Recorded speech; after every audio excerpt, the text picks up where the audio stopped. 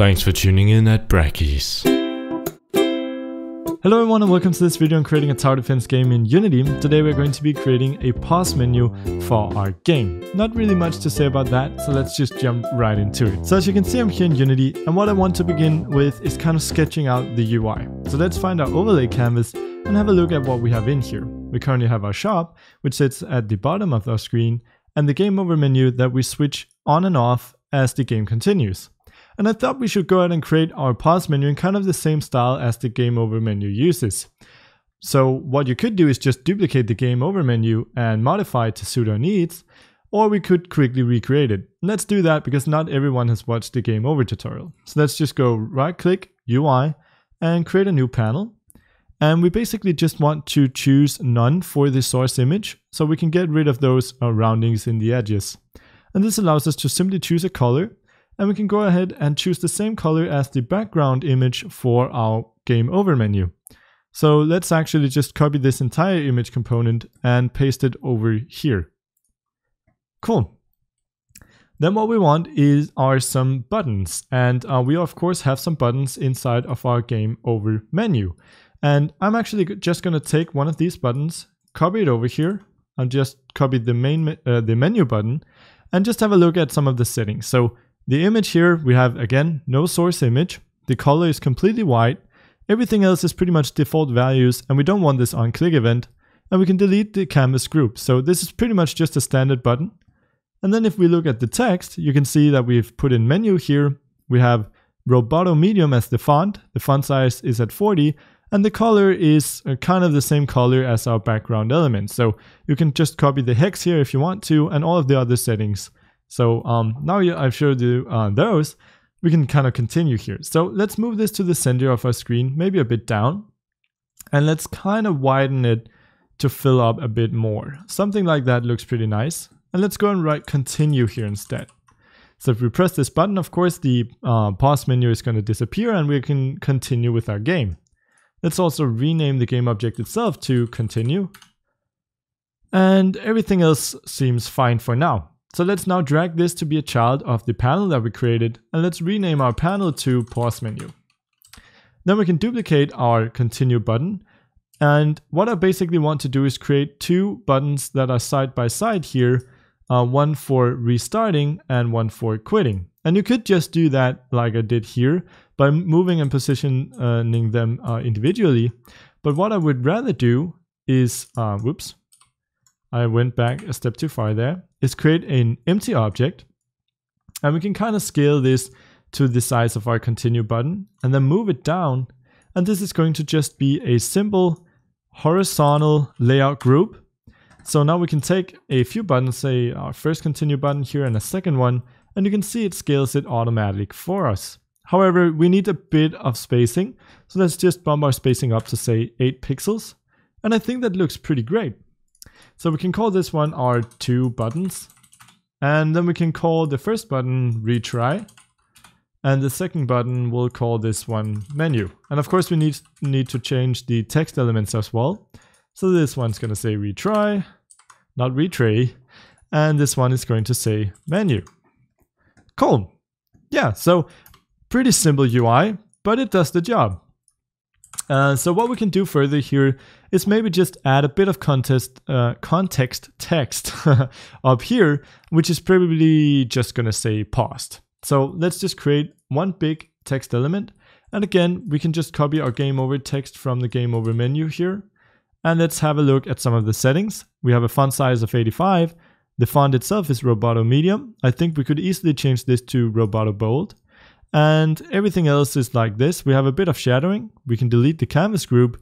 And yeah, that's it. And then we can change the text here to paused. Cool. And what I want to do is kind of scale this in to be the same width of our buttons. Move it down until it kind of sits on top of them. And let's maybe, instead of having a fixed font size, let's make this a best fit. And that means that it will scale between these two sizes to fit this size as best as it possibly can. And we can maybe widen this a tiny bit. And you can see that it actually goes above 100 here. So let's widen this to 130. And now we can take this a bit back. There we go. Just to kind of make it the same width as our buttons. You could put a fixed font size in there, or you could have it scale automatically. Let's also rename this object to paused text. And now I think if we just move these elements up a bit, we're pretty much ready to make this an interactive menu. So the first thing that we want to do is, of course, disable the menu itself. This way we can enable it when we want to inside the game. Then we want to create a script, and let's make this a script that sits on the game master, because our game master is responsible for changing states in the game. It's responsible for keeping track of important things as what wave we are on and what we should build. So let's also have this pause our game. And basically we're just going to create a script here called pause menu. Let's do that. So hit create an add there, and let's double click that to open it up in Visual Studio. And that's just going to take a second to load here, and it's going to pop up on my secondary monitor, but I can quickly drag it over. There we go. So what I want in here is basically a way for us to register if the user has pressed the escape key. I think the escape key is going to be the only button that is going to toggle. Actually, we could add the P in there as well. That's a very popular key for, well, pausing the game. So let's create a update method. And this can be used for checking for input. So let's go if input.getKeyDown, and then we want to check for the keycode.escape key. Or, and we use the two vertical bars here, or in case we get the key down, keycode dot, and then we use P for pause. Awesome. And in case this happens, what we want to do is we want to call some kind of method called toggle, where we will toggle the pause menu either on or off depending on what it's already set to. So we'll just invert its current state. And we can delete the system.collections up here, and we can go ahead and create this toggle method. So at the moment, we actually already have a bit of functionality for kind of stopping our mouse movement. If you were remember when we implemented our camera controller here, we made it so that if we pressed escape, we could disable that. So right now I'm trying to move, but it won't. And then I hit escape again, and we can move around once more. So in order to kind of get rid of this code, we got to go into the main camera under the camera controller and delete the variable called doMovement. And we also need to delete these 2 lines, or these 4 lines, that takes care of actually implementing that into the update loop. So now we can have this stuff only kind of act inside of our pause menu, and not have 2 different things happen when we press escape in different places. So basically what we want to do inside of the toggle here is we want to enable some kind of UI or disable it. So we need a reference to that UI. And in order to do that, we'll just create a public game object up here called the UI. And then down here, we'll simply do UI.setActive. And we could either put true here if we want to enable it, or false if we want to disable it. And we just want to do the opposite. So we want to flip it. So we can get the current state of the UI by saying UI.activeSelf. And this is going to be true if the game object is enabled, and not true if it's disabled. So we can just do the inverse of this by putting an exclamation mark here. So in case it's enabled, it's going to flip this to say false, and then we're going to set it active false, which means we're going to disable it. So that's a pretty clever little piece of code, but it's very efficient and totally easy to use. I mean, you save a lot of space by doing it this way, instead of going if already enabled, do this, if not, do that. And that, I mean, it essentially accomplishes the same thing, and I don't think there's much difference performance-wise, but this is just a lot cleaner. So then we can go and say, and now we actually want to have an if statement in here. So we can go if UI.activeSelf, now that we've flipped it. So in case we just enabled our pause menu, what we want to do is go and freeze time. So we of course don't want our game running while the pause menu is enabled, and therefore we can simply go time.timescale and set that equal to 0. And what you might have heard is that whenever you change the timescale, meaning the speed at which the game is running, and 1 is normal time, 0 is still, not running at all, and 2 is double time. You might have heard that you should change time.fixedDeltaTime as well. So time.fixedDeltaTime, here you can see that's both a get and a set variable. And you definitely should, in case you're creating some slow motion movement or speeding up the game. But when just setting time.timescale to 0, it's essentially freezing the fixed delta time behind the scene. So it's actually not running the loop at all, and therefore you don't need to change fixed delta time. So just in case some of you were wondering, don't you have to do that? You actually do not. And in case we haven't just enabled our pause menu, in case we actually just disabled it, we want to return to our normal timescale, which is 1. So we want to just have the game back up and running as it would normally. So we should actually already see this happening. And if we go into our UI scene here, or our Unity scene here, and find our game master, we can now reference the UI element, which is going to be our pause menu that we just created. And let's hit play, and let's try and freezing time. And you can see the timer stops. There's no enemy appearing, everything else looks fine, and we can hit escape again, and the game continues. And one nice thing is that you can see our hover animations are actually still working. These are not affected by the freeze time. And this is because this is just a simple recoloring, and the way Unity does it is independent of the current timescale.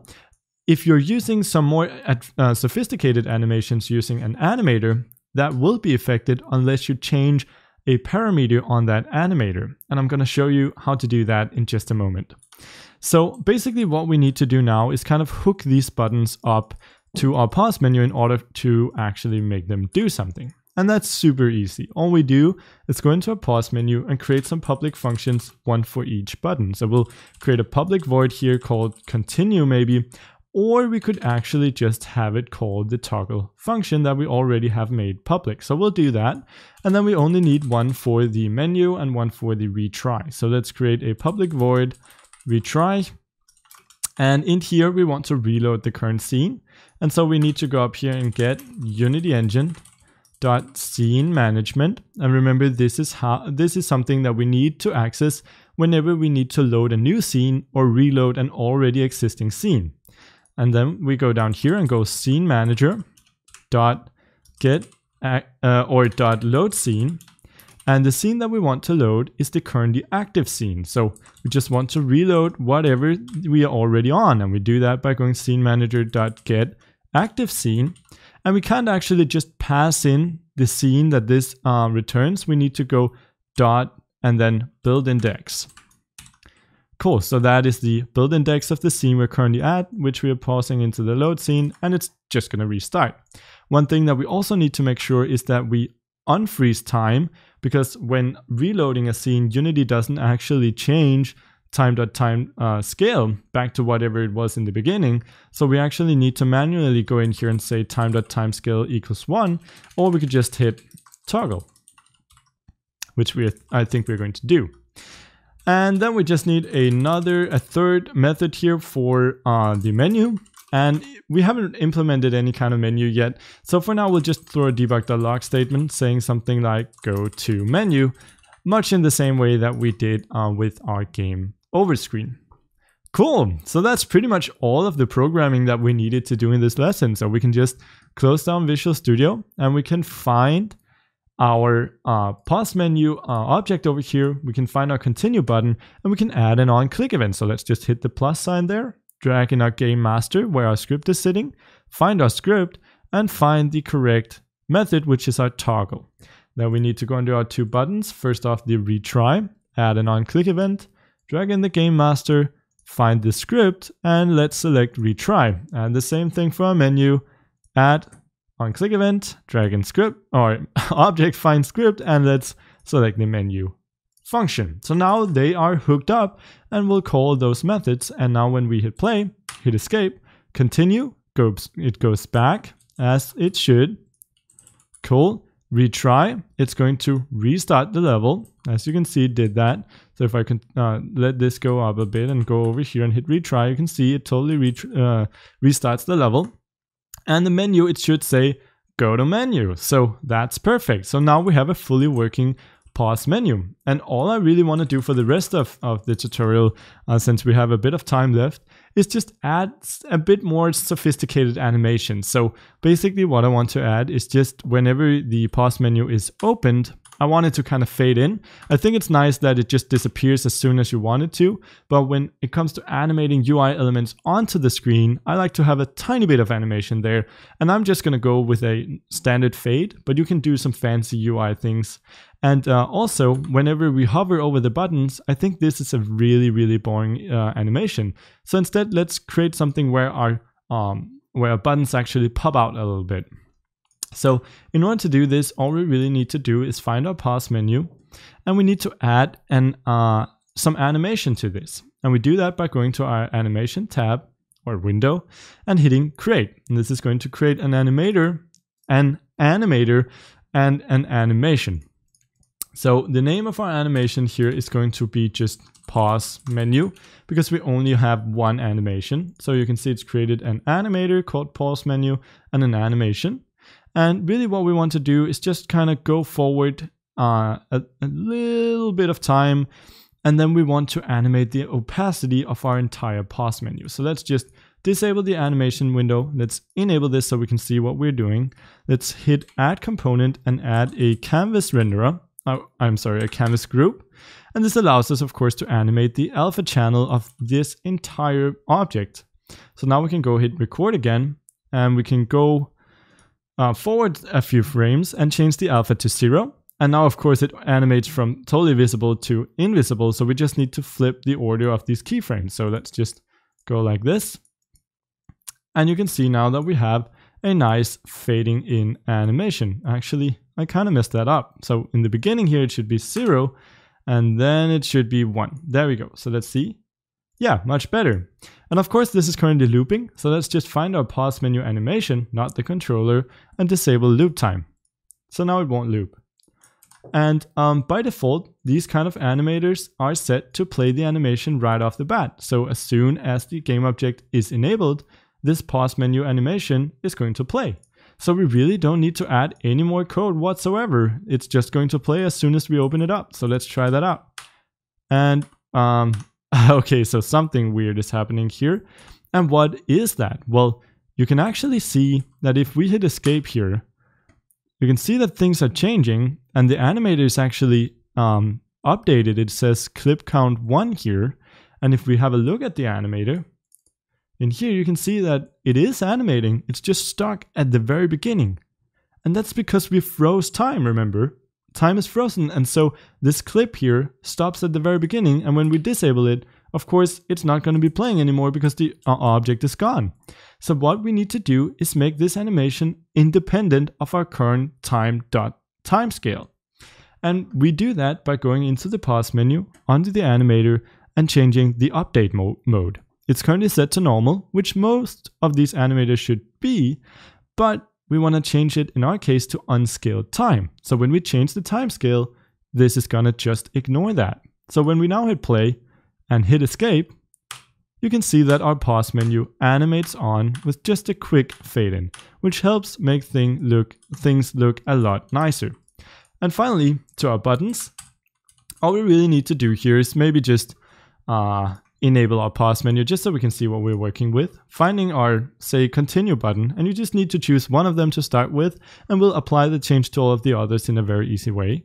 We need to change the transition here to animation and hit auto generate animation. And this is just going to, well, first create an animation controller, and let's just call this one button, really general.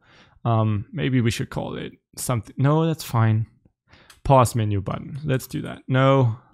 Yeah. Let's just do button actually. And let's hit save. So what we can do here is now we have an animator automatically set up with the button controller. And if we look down in our animation window, we have 4 different animations: the normal, the highlighted, the pressed, and the disabled. And we're not really disabling our buttons in any way, so we can just focus on the first 3. When it's normal, we want the scale up here to be 1, 1, 1. And so if we just quickly modify something here, it inserts a keyframe automatically, and we can just set that back. So now we have a keyframe here where the scale is 1, 1, 1. Then we can go to our highlighted mode, and we can maybe bump this up to 1.05 on the X and on the Y. So you can see that just makes the button a tiny bit bigger. And let's go under pressed and do the same as with our normal mode. So let's just quickly edit that and have it be at 1, 1, 1. We don't need to do any actual keyframing inside of the button states themselves, because Unity is actually going to blend between these animation states for us. And so it should already be working. One thing that we could do is maybe when hovering some of these buttons, we could create a tiny bit of movement that could be pretty cool. So inside of our highlighted here, we could actually go a bit forward in time and animate it. So we could have it maybe go down to 0.02 here, and then back up, and then right click and select flat. So it's kind of pulsating. You could totally have that. So let's now disable the recording here. And this should actually already be working, except again, this animator's update mode needs to be changed to unscale time, or else it will not work. And then if we disable our pause menu and hit play, we should actually see now that Unity does this nice blending, and you can see we have our animation in there as well. I actually kind of like that animation. I think it's pretty funky. So let's just keep it in here. So the next thing that we want to do is just apply this to our other buttons as well. And that's super easy. All we need to do is copy the animator, copy that component, find our retry button, change the transition type to animation, and let's now paste the component as new down here. And we do the same thing with our menu. Again, change the animation, right click, paste component as new. So now when we hit play, and this is probably our final playthrough, so let's just maximize the game here so we can get a good view. Hit escape, you can see that we have a nice hover animation for all of our buttons. And it seems super smooth. And we can of course continue the game, we can retry it, or we can go to the menu, or at least we will implement that very soon. So that was pretty much all I wanted to show you for this video. I hope you enjoyed it. I have actually covered a lot of the stuff that I wanted to cover for this course. So if you have any suggestions, I'm very open to hear them. So without further ado, I will see you in the next video, and thanks for watching this one. Bye! Thanks to all of the awesome Patreon supporters who donated in October, and a special thanks to Sultan El Shadif, Faisal Marifai, and James Kelhound. Become a supporter at patreon.com/Brackeys.